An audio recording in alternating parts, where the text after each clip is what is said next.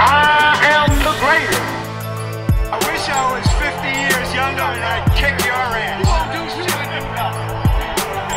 Just stick and move. Making you understand that stick and move. Keep your hands up. Welcome to a new episode of the Stick and Move podcast. I'm your host, Trey, here with my co-host, Sam. And today we are talking about the 3 greatest boxing trilogies of all time. So, Sam, go ahead, punch me in the face. What is your 3rd greatest boxing trilogy ever? Talk to me, brother. Okay, the 3rd one is, I remember these fights. I remember these fights, and one of them I was at work, and I had it was between Israel Vasquez versus Rafael Marquez. Dude, awesome, bro. Four fights from 2007 2010. Both of them from Mexico, bro. They both had their professional debut in 1995, bro. Okay, and I remember hearing about this fight. I had to go see it. I saw the fight. It was one of the greatest wars in boxing I've ever seen, bro. So underrated and honestly, bro, forgotten, brother. Nobody talks about that trilogy. Go ahead. And people have to understand, man. People have to understand this. They fought in 7 or 6 month spans, bro. Mm-hmm. Yes, you know what I'm saying? They fought in 6 or 7 month spans, and they were both highly, anticipated Mexican superstars. That they were gonna meet up, and it was highly anticipated. The Ring magazine already knew that this is gonna be the fight of the year, and it was rock solid, bro. And the first fight, man, it was to Marquez. He won by a 7th round where Vasquez couldn't breathe anymore, bro. He got uppercutted, broke his nose in the first round, couldn't breathe. He was telling Freddie Roach, I cannot breathe. Yeah, I can't breathe, bro. And Freddie Roach made him go in there, fight another round. When he came back, 7th round, bro, he just could not get off the stool. Or I think it was the 6th round, right? At the end? Yeah, 6th round was the first one. 6th round knockout, yeah. Yeah. I can't. He just couldn't anymore. And Marquez had won. Right. And even though in this fight, many people were saying that Vasquez was showing way better skills, bro. Way better skills than Marquez has. It's just he could not recover from that broken nose. And it's interesting because if I'm not mistaken, the second fight went the distance and the last one ended early. But bro, from 1 to 12, or from 1, I think the 3rd fight ended on the 3rd round, right? The second fight was a 6-round TKO for Vasquez. Oh, the last fight was 12, right? Yeah, it was the last fight. I'm getting confused. Yeah, but they fought in Hidalgo, close to our hometown. Yeah, dude, that's like 5-minute drive from here. But dude, those were it bothers me that those fights are forgotten, brother. You know what I'm saying? Yeah. During that era, I mean, we talk about, there have been many great trilogies the past 34, boxing history. But that one is often forgotten. And in my opinion, even though they all didn't go 12 for 12 rounds or 15 rounds back in the day, dude, it was compact, combative wars in the ring from 1 to whenever the knockout or TKO occurred, or the whole 12 rounds. Every round was freaking nonstop action, brother. Yeah, man. It was will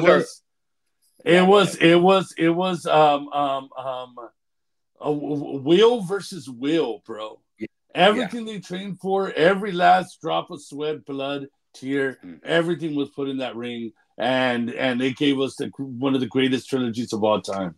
I agree with you, brother. That's phenomenal. Often forgotten, and people need to go check it. I think they should be on YouTube, if I'm not mistaken. Yeah. So people should go check those fights out for sure. So my number 3 is, hey guys, Trey here. If you love today's controversial episode and you want to see our channel grow, please drop a like, subscribe, and also comment. Sam and I are always going back and forth with those commenters on our controversial topics and opinions, and we love it so much. So go ahead and hit that like button, hit that subscribe, most importantly, so our channel can grow and we can give you guys the best content as possible. Sam and I were always uploading multiple videos a week, and we want to continue doing that, and we need your help. So go ahead and subscribe, guys. And most importantly, like I always say, don't forget to stick and move, baby. Is a 90s classic, bro. Two heavyweight bangers in Holyfield versus Riddick Bowe, brother. Yeah. You know, starting with the first fight, oh, dude, we haven't seen a heavyweight clash like that where both of them, and it could have gone to any fight. You know what I'm saying? It could have gone to any fighter. If you would have given it to Bowe, which he did get the first fight, yes, he deserved it. You would have given it to Holyfield, in my opinion, yes, Holyfield deserved it. That's how tight this first fight was. You know what I'm saying? So what I also found interesting was, dude, Bowe came into every fight around 240, 245, brother. Wow. Holyfield was about 210, 212-ish, around there. Talk about a mismatch in size. But, bro, that first fight, in my opinion, is what put Evander Holyfield even more into the pantheon of the all-time greats. I think that's the famous fight where Larry Merchant or Lampley said that he is the warrior. You know what I'm saying? Yes. And bro, it was just nonstop battling. You know, you go to that second fight, dude. That second fight had the fan man. Oh, I remember watching that, bro. Yeah, I was seeing that. I remember I went to go see it at a friend's house, and my friend's dad was a huge Ron Mercer fan. So he would always, you know, heavyweight guy. And we would go watch it. We're like, what is happening? You know, I didn't have HBO. I couldn't afford it back then. So we were watching now at a friend's house. And, dude, that guy, that fan man guy, got a bigger beating than what Riddick Bowe was giving Evander Holyfield early on in that fight, brother. You know what I'm saying? Yeah. Causing about a 20, 21-minute delay, bro. And I honestly think that is where Riddick Bowe got cold. Because you remember the chatters when the beginning of that fight, or even before that fight, when they did the face-off the day before, or I think it was 2 days before, everybody was saying Bowe looks out of shape. And that's where all the chatter was going, where Bowe was not the same guy. Not to mention Evander Holyfield changes his trainer to Emmanuel Stewart, now wearing the yellow crunk shorts to fight Riddick Bowe. And that, I don't know, I think because of that fight, that delay, that 20-minute delay, I think Riddick Bowe got slow, he got cold, and Evander Holyfield was able to take over, brother. You know what I'm saying? And won the rematch. That's just my opinion. But then again, and there's controversy on that take. But that final fight, for me, was when Holyfield knocks down Riddick Bowe early. The first time Riddick Bowe has ever hit the mat was in that third fight against Evander Holyfield, when Riddick Bowe was already cracking Holyfield. Holyfield finds that warrior spirit and knocks down Riddick Bowe for the first time in his career, changes the rounds, and then, unfortunately, Riddick Bowe gets up and then finds Holyfield and knocks him out, and it was a TKO, and that was the end of that fight. So, for me, Riddick Bowe versus Evander Holyfield was my number 3. You have any thoughts on that? Dude, those were some shots, bro. Dude. Those were some shots being thrown. Monster shots where you question, bro. And remember, we talked about this in a previous video. Like, what would Mike Tyson do against a prime Riddick Bowe? Yeah, you know what I'm saying? Bro. Like that dude. I mean, Riddick Bowe, bro. His arm length, dude. The guy can hit you across the ring. I mean, dude, the heart of Holyfield, bro. All that punishment, right? You know what I'm saying? I mean, when he went down at the end, bro, dude, my heart just sang for Holyfield, man. Because go ahead. Sorry. Because it was just seeing your superhero, bro. It was seeing your superhero like seeing your dad get his ass whooped, bro. You know what I'm saying? It hurt real bad. But yeah, great fight. Two of the biggest crimes, in my opinion, and we're gonna do a top 3 biggest what ifs fights that should have happened eventually. Two of the biggest ones, bro, was Riddick Bowe fighting Mike Tyson that we never saw, and Riddick Bowe fighting Lennox Lewis that we never saw either. I would have loved to have seen a prime version of that. All right. So who is your number 2 greatest trilogy of all time, my man? Mine, my greatest, and it hits home because our families were so involved in this, and we were torn. It was like watching 2 of your oldest brothers skin in a fight, bro. And it had been Morales versus Barrera, bro. That honestly, bro, that's my number 2. Normally, I would change it, but I'm going to keep it at my number 2 also. So we can go back and forth. Go ahead. Yes. It was a highly anticipated fight. Both of them, you know, they fought in the first fight was in 2000, bro. Almost 24 years ago. 23 years ago, right? Whatever. All right. Yeah, and dude, Morales won. He won by split decision, bro. Again, I was pissed off. But I was because I was more of a Barrera fan, right? Than I was. I mean, I love both of them, bro. It's like loving your both brothers, right? But I was a huge Barrera fan, and bro, I've never seen a slugfest like that, bro. Where that it was round? Dude, seesaw battle from beginning to end. The pre-fight. The how do you say the pre-fight, the highlights, whatever, you know, where they meet up to talk about the fight. I can't think about it right now. Dude, everything was built up. It was built up huge. I mean, Barrera threw a punch to Morales. I mean, it was built up huge. And then on the second fight. Barrera finally won by unanimous decision. You know what I'm saying? And finally Barrera ended it, bro. You know what I'm saying? And it was named fight of the year in 2004. The third fight. Yeah. It was one of the greatest fights. Trilogies. You know what, man? I hate that I have it in number 2. I hate it that I have it number 2. But I got one a little bit better than that. But go ahead. I got. You know what, bro? I'm gonna change mine. You inspired me.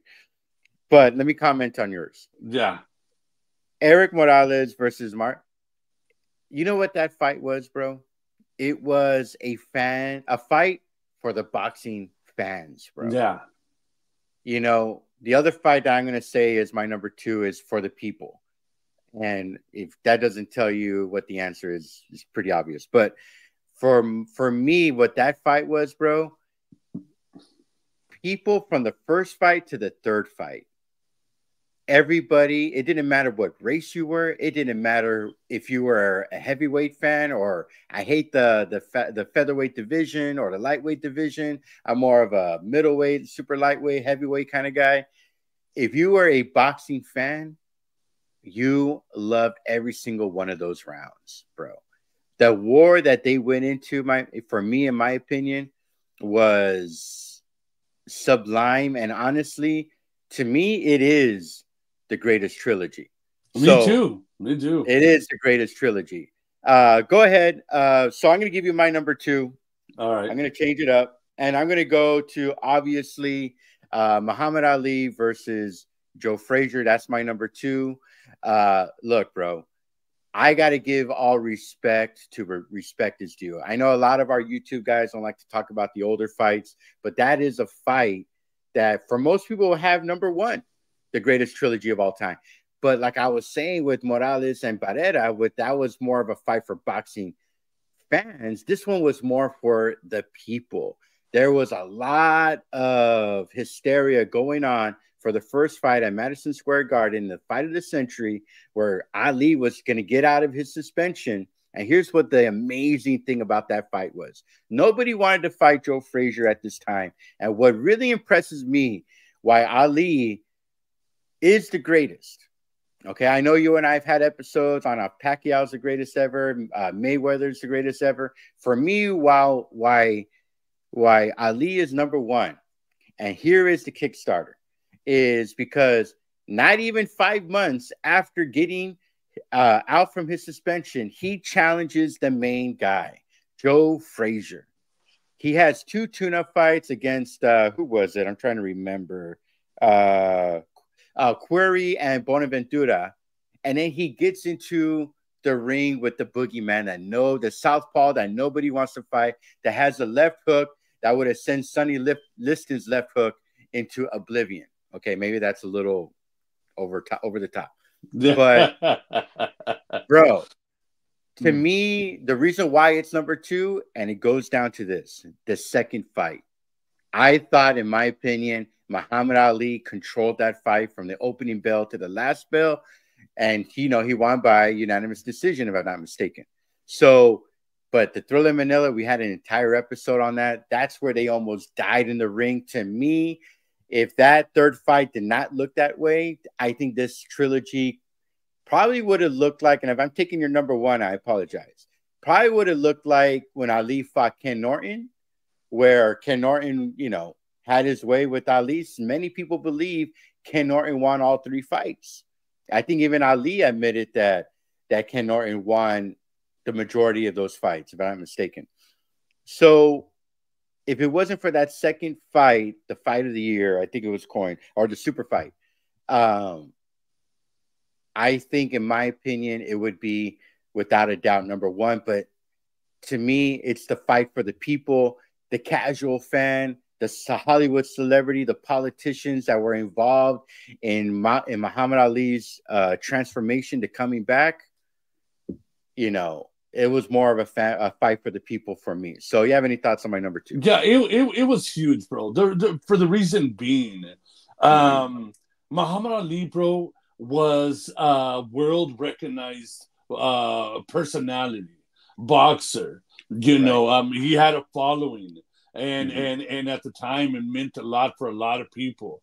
Sure. And it still does, but it was huge. It's like your leader. You know what I'm saying? Your leader's gonna get up in the ring to fight, like the way many people looked at Manny Pacquiao. Right. It's the same way people were looking at Muhammad Ali. So it was huge, man. Dude, when I saw those fights, bro, what I love about Joe Frazier is he was like David versus Goliath. Yeah. You know what I'm saying? Like he punched up. So, he was punching up, and he never changed his style. He fought the way he fought all rounds, 15 rounds, whatever it was. Yeah. And, dude, he was one of the greatest heavyweights of all time, both. And it was about just will, bro. Just will, the heart of both fighters. It was a story, man. And it will forever be remembered as one of the greatest, trilogies of all time in the heavyweight division. Boxing and all that, you know what I'm saying? Look, I'll end it with this on that one, bro. Like, when I rewatch those fights and all the research I've done on it, being a historian myself, look, when Ali came back after his suspension, he looked different. He was a little bit softer. He wasn't as cut. He wasn't as fast. He just didn't look like the Ali we knew in the 60s, knocking out Liston and everyone, Floyd Patterson at that time, being lights above everybody else. I want to see what would boxing or even world history outside of sports, what would it have looked like if Ali never had that suspension? How much more dominant could he have been? I was watching a video on YouTube the other day saying that Ali is overrated. And I'm like, what is happening here? It has like 100 million views. I'm envious of it. I don't know if it was a clickbait kind of episode, but bro, it's like, if you get a 3-year suspension and then you come back and then you fight the guy nobody wants to fight, and you take him it takes a leaping left hook to beat him in the fight of the century. Bro, I mean, that just goes to show you the greatness and the levels that both of these fighters were, much less Muhammad Ali. So that is my number 2. So drum roll, please. What is your number 1, my man? My number 1 is Manny Pacquiao versus Juan Manuel Marquez, bro. Ooh, I love it. You know, I remember this day like it was yesterday, bro. Yeah. And, bro, when you see your superhero, bro, your man, for me being Marquez at the time, when you see your guy get dropped 3 times, bro, the barbecue's hot, the beers are cold, bro, and you turn around and look at your TV, bro, and you see your guy getting floored 3 times in the first round on the first fight, bro. Dude. But still, go ahead. Not to cut you off, but still, go ahead. Yeah, and when you see that, bro, and still see Marquez getting up and giving the fight of his life, I mean, will, strength, desire, dedication, heart, more than anything you've ever seen in your life, bro. And those wars that he had with Manny Pacquiao, bro, were not just, they were not like Barrera or Morales. Right. The fights between Pacquiao and Marquez were brutal, bro. Dude, they were brutal. I mean, dude, blood all over the place. These fights were brutal, man. And, dude, hats off to Marquez, hats off to Pacquiao. Dude, those type of fights would have ended people's careers, man, honestly. Dude, it's not really a trilogy because they fought 4 times, but dude, they all, besides the last one with the infamous knockout where memes were becoming a thing, and you can honestly say Pacquiao was one of the first memes ever, especially in sports. You can honestly say, bro, they fought 36 rounds all by thumping each other to death. Marquez, probably pound for pound, one of the greatest, to me, top 5 greatest counterpunchers of all time, bro. And the way he loves to counterpunch with that hit, punching with his complete torso and back and legs. I'm surprised Pacquiao even survived it. And that just goes to show you, bro, the levels and the greatness that Pacquiao was. Dude, he had a trilogy with Morales. He had all multiple rematches with Barrera. This guy, look, you want to fight 3 times? You want to fight 4 times? He didn't have to fight him the 4th time. He already had the edge on Marquez. And he still took the risk, bro. Where Marquez was this hungry boxer, brother. So that's my thoughts on that. Go ahead. Go ahead. And I remember, of course, we're talking about this fight.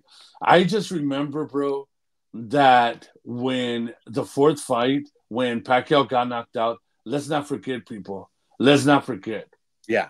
Pacquiao was destroying Marquez. Marquez, he was backed into a corner, bleeding, blood coming out of his nose, his mouth, all over the place. Pacquiao was in for the kill. He just wanted to put him out of his misery. He got caught. Dude, and that was it. If you remember in that fight, I think it was the 2nd or 3rd round. Dude, Marquez got knocked down, Pacquiao. You know what I'm saying? Mm-hmm. And the fact that he gets back up, and after that, when he got knocked down, dude, I honestly think it goes the other way. If there were 10 more seconds in that round, it would have been Marquez on the ground, probably done for the fight right there, in my opinion. If there was 10, 20 more seconds left, that fight would have been over. Except, you're right, dude. He just got caught, brother. He got caught, man. You know, and it was one of the most brutal trilogies I've ever seen in my life, man. It was one of my favorite reactions in boxing history. To me, that is up there, and that really nobody talks about. You know, there's a lot from commentators like Down Goes Frazier, right? Lampley talking about Holyfield against Bo, coincidentally, talking about his heart and spirit and being a warrior. When Roy Jones, they're talking with Jim Lampley, and all of a sudden, Pacquiao goes down just in an instant. And you see Roy Jones go, oh! Doesn't really realize how close Pacquiao has gotten to him. Marquez was off balance again. Now gets his feet back and tries to roar back to nail Pacquiao with the right hand. Oh! That's another knockdown. He's not getting up, Jim. He get up. He's not getting up, Jim. He's not getting up. No, he's been knocked out. A sensational right hand knockout by a bloodied Juan Manuel Marquez. And here comes Marquez following with the overhand right. You see that? Pacquiao missed the right hand. He knew he was coming. He just caught his rhythm. And it was like a real reaction that probably 95% of all viewers reacted the exact same way. You know, classic number one, bro. I'm with it. Let me give you my number one. What's that? And it's actually your number two. Eric Morales versus Barrera, Marco Antonio. Look, I'm going to add this, bro. Normally, I like to change it up. But, bro, like I said in response to your answer, that was a fight for boxing fans. And what I loved about every single one of those 12 rounds was you saw a rainbow of cultures in the background of the audience and the people. And they were all, it was every single one of those fights, especially those championship rounds that you and I have had discussions on, whether they're real championship rounds or not. But it was a standing room every single one of those times because it didn't matter if you were a novice of a boxing fan, you were watching something special. And they brought it for 36 straight rounds, nonstop. To me, in my opinion, I actually had Barrera winning that first fight. You know, I rewatched it a couple of times since you and I made that bet, and I won the bet because I had Morales.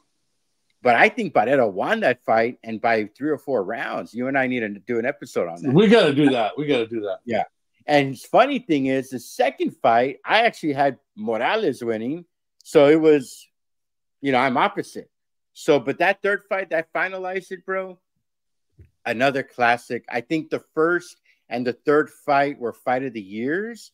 And I think the second fight would have been fight of the year. But I think, and I know our fans out there, our audience out there is going to get mad at us that we didn't include this fight. I think the reason why the second fight of the year, I could be wrong, somebody in the comments correct me, was Ring Magazine had Arturo Gatti and Mickey Ward the fight of the year when the second fight happened, which was a spectacular time for boxing. So that is why I also have it my number one. I know that was your number two, but any boxing fights, any trilogies you left off, man? Yeah, it was the Mickey Ward and Arturo Gatti fight. Yeah, you know, yeah. I mean, I come on, I mean, that was huge, bro. I remember seeing those fights, man, and it was sad to see both guys getting beat so bad, man. Right, but they just right. none of them wanted to lose, and beautiful fights, man. What about you? Did you leave another one out? Well, look, for me, you know, I think it was Norton and Ali, because there's been controversy that Norton won all those fights, all 3 of those fights. And, you know, I wasn't born yet when those fights happened, but I remember my uncle and my father talking about that Norton was a better fighter than what people thought. And people saw that when against Ali. So for me, it would be that one. And also, of course, Ward and Gotti. What made Ward and Gotti special, I think Ward had the fight of the year before, if I'm not mistaken. But, dude, like, I remember I was actually working with you at the time, but I remember somebody said, hey, let's go watch the Mickey Ward fight. And I was like, I got something else to do. And I missed it, bro. And everybody for that whole weekend, the next week, was talking about, you got to watch the fight. You got to watch the fight. And when I saw the replay, oh, man, it was legendary. What made it special for me, though, was that I wasn't expecting that kind of fireworks into this fight. You know what I'm saying? Yeah. So yeah. I could see why that one was one we missed. All right, guys. So in the comments, go ahead and give us some other fights that you think that we left off. Sam, do you have any final words for our audience? Yeah, hey, thank you guys for helping us reach 500. Hopefully we can get higher in subscribers, like and comment. And if there's any topic y'all want us to talk about, leave it in the comment section and we'll cover it. Absolutely, guys. As I always like to say, don't forget to stick a move, baby.